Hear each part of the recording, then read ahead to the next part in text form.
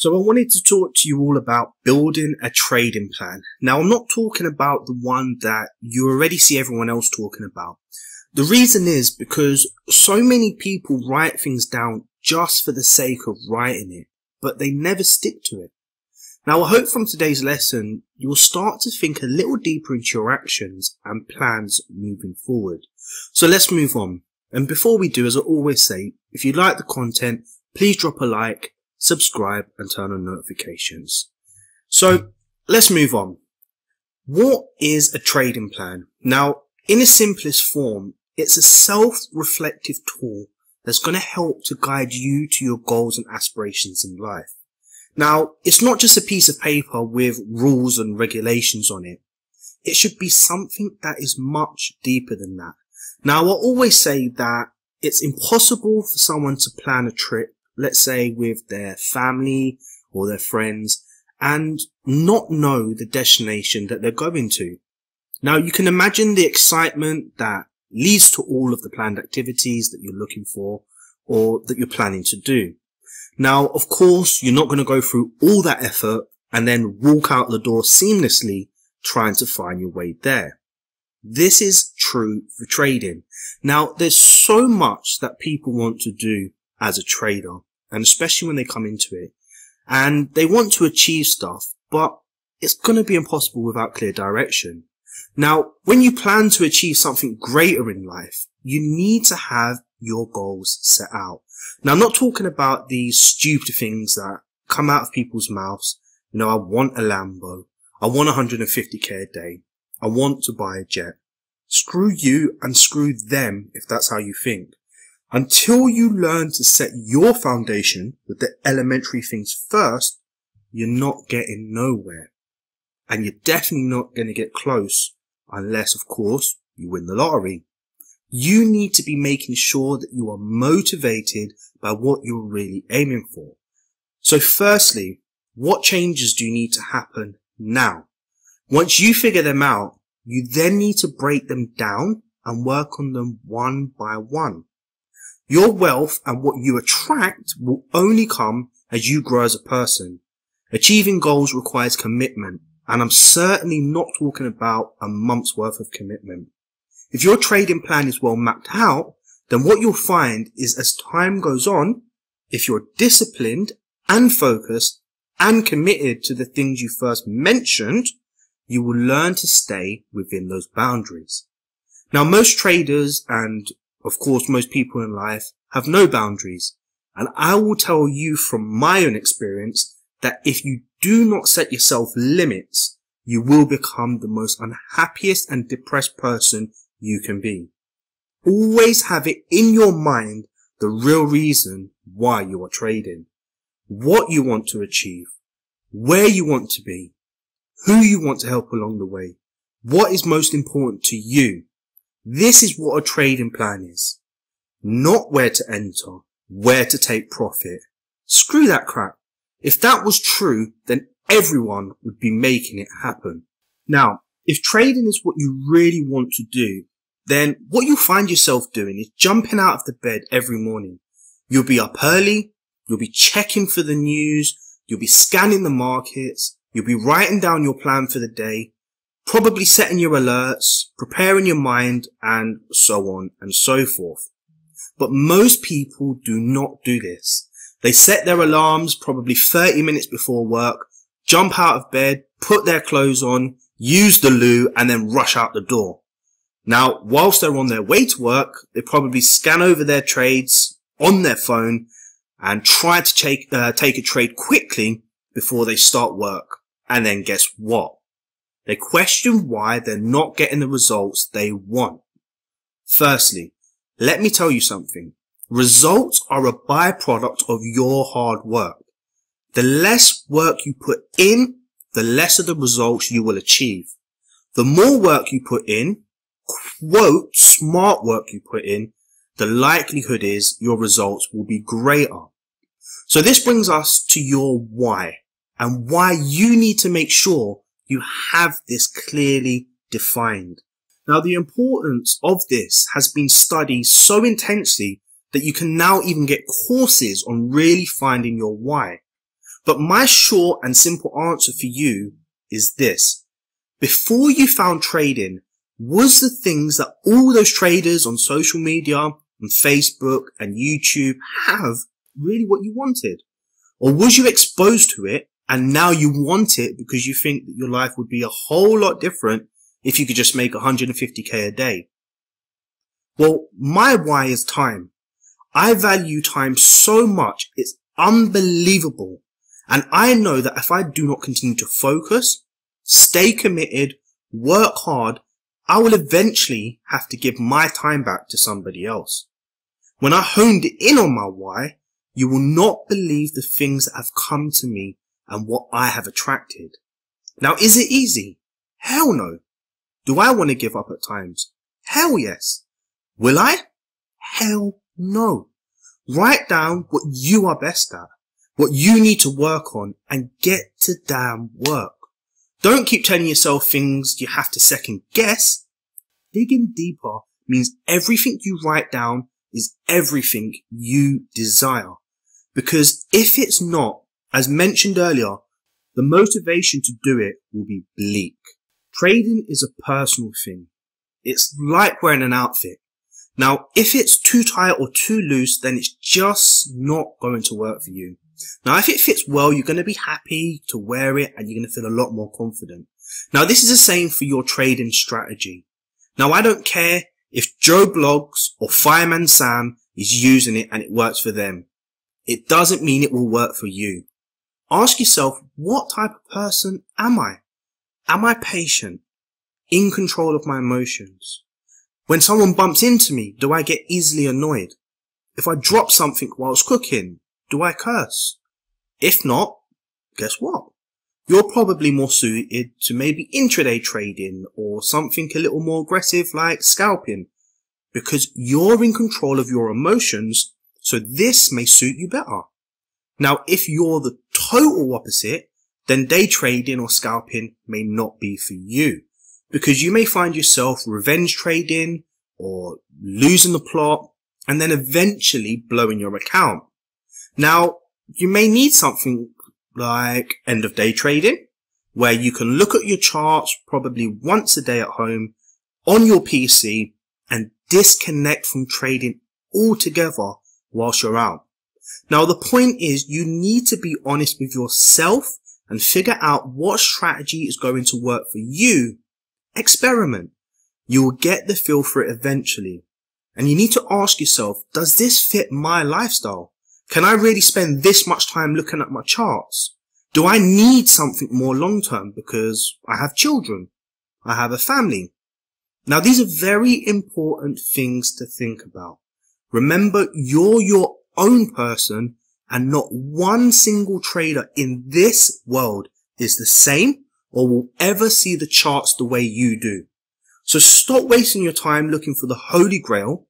Become your own master and advocate of what you do in your life. Now, when writing down your strategy, you need to define these important things. What is your key time frame? This should be one time frame only. Now, I personally like to use the 4H with my strategy only. Now, this should help you map out your key levels that you'll be using as your guide for looking for potential trading opportunities. Secondly, you need a behavioral time frame. Now, mine is the 1 hour time frame. What I use this for is to monitor in detail what my key time frame is telling me. Finally, my entry time frame, which for me is the 15-minute time frame. Now, this is where I would look for my patterns and a safe stop loss for when entering trades. Now, I don't care about my take profit. I focus all my attention on risk management because I know my wins will come. Next, I would set a time for when you plan to trade. Too much exposure to your charts can be extremely detrimental. It could cause overtrading, FOMO, fear of trading itself develops, and the list goes on. Now, I personally look to trade from about 10 a.m. to about 2 p.m. and then around 11 p.m. till midnight. Now, I briefly scan over my charts for setups daily, and if there's nothing available, then I'll walk away and I'll come back again when I have the time. Now, I have a family and other commitments, So I cannot allow for trading to be a thorn in my life. Remember, I need my time. Next, I would focus a lot on your risk management more than how you plan to make X amount of money. Because without a risk management plan, you really have nothing. And we're going to move on to that in a second. Now, you all probably have heard the saying, prevention is better than cure. Now, I say this with so much passion. In anything and everything you do in life, if you know you shouldn't be doing it, no matter what it is, you will always feel crappy after you do it. Then you say, I wish I never done it. And then the more you do it, unfortunately, the easier it becomes to accept what you are doing is right, even if it's not. But eventually you will find that you will lose everything you have and have around you, sending you into a state of oblivion. Now, trading is exactly the same. This is why when writing your risk management plan, make sure you only trade with what you can afford to lose. Never a penny more or less. And if you find that you're anxiously trading because of the fear of losing what you're trading with, you need to stop altogether. It's only going to do you worse and slow your growth. I don't care how many people post on YouTube about turning 2,000 into 180k. How many videos do you really see of this happening? They hit the jackpot. And jackpot certainly does not come around often. Next, you need to define your risk per trade. It really is as simple as that. Until you become consistent, profitable, and confident in your abilities, do not deviate. Next, figure out what your risk management factor is. Mine is 5 losses in a row. If this happens, I will stop, review what I'm doing, figure out what's affecting me in my life. Did I take my trades as planned? Did I manage them as planned? And then go from there. You will never see me seamlessly trading for the sake of trading. And the final tip is to stick to it. That is as simple as it is. Whatever you do in between this is up to you. But as long as you stick to these 3 simple things, then I don't care if you take profits early, whether you take profits late, take 3 trades at the total of your whole intended risk percent. You will eventually learn to refine these things. But during this process, stay afloat to get through these phases because you are sticking to your plan. And the only way to do this is to follow those 3 things. Now, you need to define your goals. Now, I'm not talking about I need a big house in 3 years to accommodate for my Ferrari and swimming pool and basketball court. Doesn't work like that. Determine what it is you would really like to achieve. Not need to achieve, because I will tell you now, there are much more easier things to do other than trading. Be very specific with your goals. Have a weekly goal, and it might be to stick to my plan and not overtrade. Next, a monthly goal. Maybe to focus on risk management and finish the month break even. Next, quarterly goals. To trade systematically and trust the process without losing more than 10% of my account. Now, I'm sure you get the point. This is how you build stepping stones to the next steps you will face on your journey. Work on one thing at a time. Make sure your goals are realistic and achievable. Make sure you document absolutely everything from your entries, your exits, wins, losses, screenshots, how you're feeling, time of the day, what trade you took, what trade you, I don't care. Document everything. Once a week, you need to spend time going over this because there will be weeks you are more focused than others. And what you'll be able to do is determine your best state of mind to trade in and create a plan around the times you're best to trade and a plan around times you're best not to trade. You will only be able to get this information from the information you document. You may also find out that your trading strategy works best in the New York session and less in the London Open. The more you figure out, the more you can filter, and then the likelihood is that you will start to see your results change dramatically. Now, this makes me laugh. Just because you put it out there, it doesn't mean that it's going to come to you just like that. Now, what you need to be doing is acting in line with what you're asking from yourself. Affirmations are a great way to make this happen, to reinforce what it is you're aiming for. Not these ones here. This is not enough.